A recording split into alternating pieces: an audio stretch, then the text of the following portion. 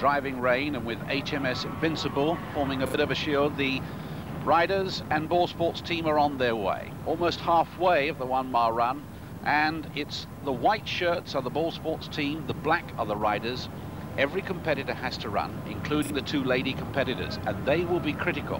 The 2 lady competitors here in white, Anne Hobbs, Annabelle Croft, doing well in the middle of the pack. Scoring as in cross country. And here's Andy Ruffell and Malcolm Elliott, 2 black vests up. And pretty near with them is Steve Joachim, so the cyclists are doing well. In the middle of the pack, Des Drummond, Gordon Greenwich, and Big Jeff Squire, all 16 stones of him, and the girls are going to give him a hard time. Anne Hobbs, brilliant quarter miler, coming up well.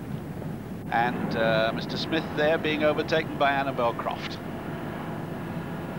Driving rain, but there's a good deal of team spirit about, and 1 or 2 of the better runners looking back to nurse their competitors. There's a break at the front, and this is a good run by Malcolm Elliott. He's getting away from Sean Curley and Andy Ruffell. He's going for the line, and again the cyclist doing exceptionally well.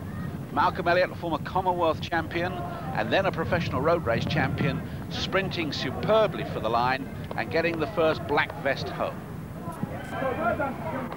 Then the battle for second place. It's Sean Curley, I'm sure, holding off Andy Ruffell, but that's a good run by Malcolm Elliott. There it is, up to the line, Sean Curley second.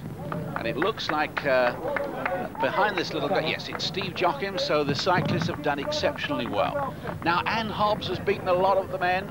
Anne Hobbs sprinting well. I wonder if Annabelle Croft is near her. Certainly the 2 white vests for the girls, there's Ian Taylor. They're ahead of the black vests, and now it's a question of counting.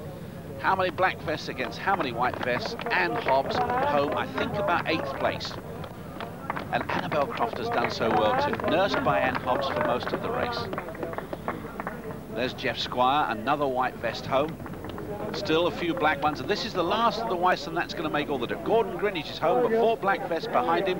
The judges now totting up the scores as the last of the runners come in, Virginia Holgate, but there's no doubt about the individual winner, a brilliant run from Malcolm Elliott. Well, I felt good. I just wanted to go for it, and it's the first race I've been in since I was at a games lesson at school. Really? But I thought a mile around there would suit me.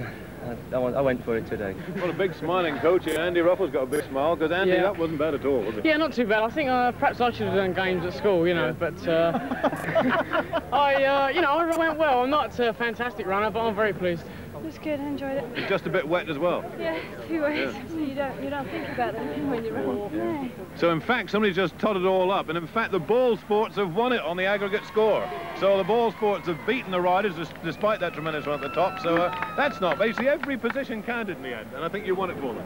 Well, I think it's a team event, definitely. The lads do well too. I was going to say get dry, but you stand no chance in this. Well done. Thanks.